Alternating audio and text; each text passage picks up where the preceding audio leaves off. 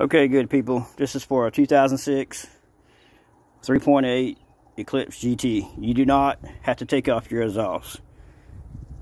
You do not, okay? Don't be scared to change the starter. First thing you do is disconnect your battery.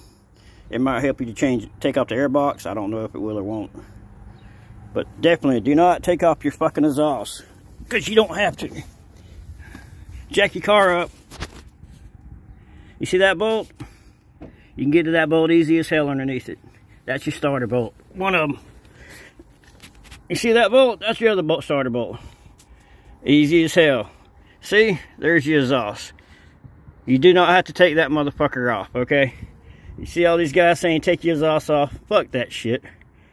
That's all you gotta do. There's your bolt. There's your bolt for the starter. There's your other bolt for the starter. Your exhaust is still on it. Don't be scared.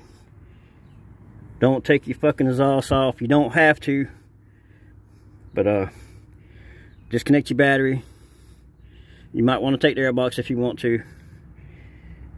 It's off, so I don't know if I could have did it without it. But you do not have to take the fucking exhaust bolt off. I mean the exhaust manifold off. That's bullshit. Have a good day, Robbie Katana. Fuck that bullshit. Have a good one.